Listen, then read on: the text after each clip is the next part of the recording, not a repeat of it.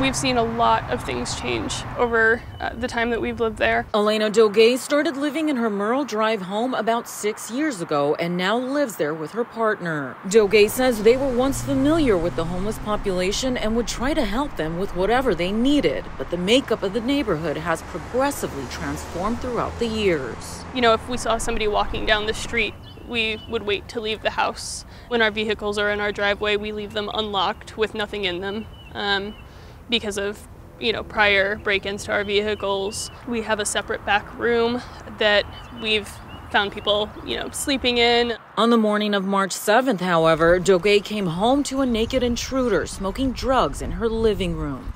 Finding someone in your home is shocking to say the least, but for Nick Marchione, who lives close to where the incident took place, it could have got broken in my place as well, just as easy as it was only 2 houses down. this has become the norm in the neighborhood. Probably 4 or 5 times in the middle of the night, I've gotten woken up to somebody in my backyard. Multiple times people try to kick the door in to the property, to my shed. CBS Austin returned to the scene 3 days after the break-in to get reactions to the SWAT incident from residents. But all residents wanted to do was talk about how bad they say the homelessness issue has become there. It's pretty bad. I mean, from 311 requests to calling the police, definitely something that we've started to have to do almost weekly, right? And I know there's only so much that law enforcement can do for some of these requests, but it is definitely a weekly occurrence now. Residents there are tired and want something done about it.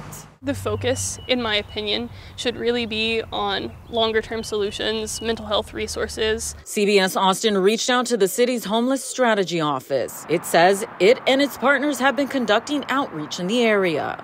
In a statement, an HSO spokesperson says the outreach has included offering services on a voluntary basis, offering emergency shelter beds when available, and requesting for voluntary compliance with the camping ordinance. I understand that there are local resources that are trying to, do some outreach, but I also think that there should be some accountability for what happens when those folks get to go home. We live here. We're left with all the effects of that and the people that linger. Thank you for watching. Please hit the subscribe button and get the latest news by downloading the CBS Austin News app.